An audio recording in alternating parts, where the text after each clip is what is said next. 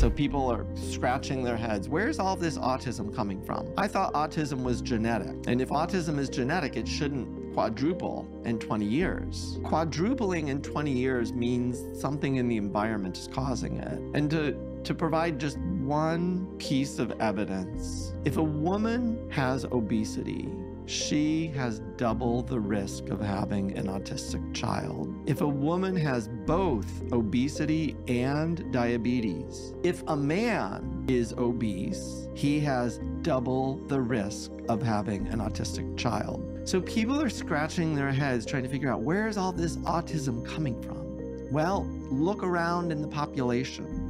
Are the rates of obesity going up? Are the rates of diabetes going up? The answer is unequivocally yes. People with obesity have a metabolic or mitochondrial problem. There's more to food than just calories. It might be those chemicals in the food that you're eating or something else, or it might be chemicals in our environment. It might be pesticides or microplastic. All of these things disrupt metabolism and mitochondrial function. When I talk about obesity and diabetes increasing risk for autism, it's not about fat shaming, it's about understanding. Have a metabolic problem already. That means that they have a problem in their cells with their mitochondria, and they then pass those on to their children.